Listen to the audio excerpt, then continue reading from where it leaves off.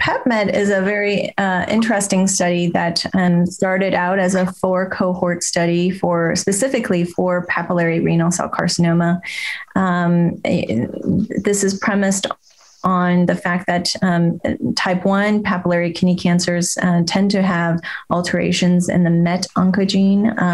And so 2 of the 4 treatment cohorts were treated specifically with MET inhibitors, so with Savolitinib and Cabozantinib. And then the 3rd treatment cohort was Cabozantinib, which has both VEGF receptor activity as well as MET inhibition. And they were all compared to the control cohort of Sunitinib alone. In papillary renal cell carcinoma, based on the ESPN and ASPEN studies, Sunitinib had been the standard of care for these particular patients for a number of years.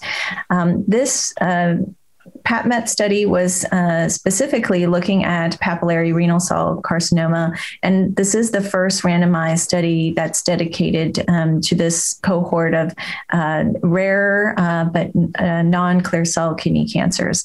And so what we saw was that Cabozantinib improved the median progression-free survival when compared to Sunitinib in this setting. At an interim analysis, there were 2 cohorts of the study that were dropped, the Savolitinib and Cabozantinib cohorts, because of lack of efficacy compared to Sunitinib. And the final analysis was really between the Cabozantinib treated patients as well as the Sunitinib treated patients. And what we saw was that patients treated with Cabozantinib had improved median progression-free survival when compared with patients treated with Sunitinib. So based on this study, I think Cabozantinib certainly has gained its recognition as the standard of care treatment option for patients with papillary renal cell carcinoma. And based on this, the study simultaneous with the GU ASCO presentation was published in the Lancet.